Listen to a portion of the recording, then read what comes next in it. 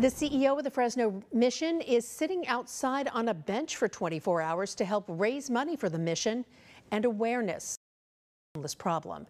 CBS 47's Viviana Yvonne spoke with Matthew Dildine as he gets ready for conversations on the bench.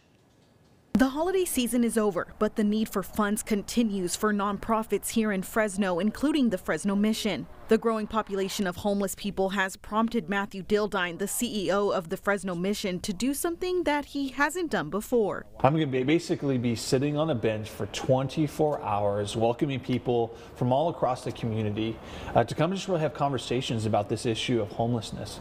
Dildine will show up at the bench in front of the City Center on Blackstone and Dakota tomorrow, starting at 3 p.m. and will stay there for 24 hours. City council members, local nonprofit leaders, and people facing homelessness will all hold conversations on a bench with Dildine in efforts to raise more awareness. We need more people among the public who are informed, who know, who are getting outraged by what's happening and won't just sit there and just say, oh, you know, another year where homelessness has gone up. No, we have to be informed. Dildine won't be able to bring anything with him as he sits on the bench. Items such as a coat, blankets, pillows, and food will only be available if people decide to bring it to him.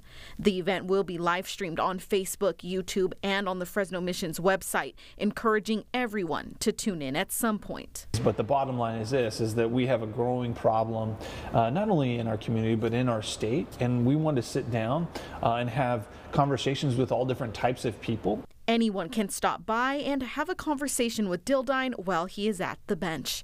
In Fresno, Viviana Yvonne, CBS 47 Eyewitness News.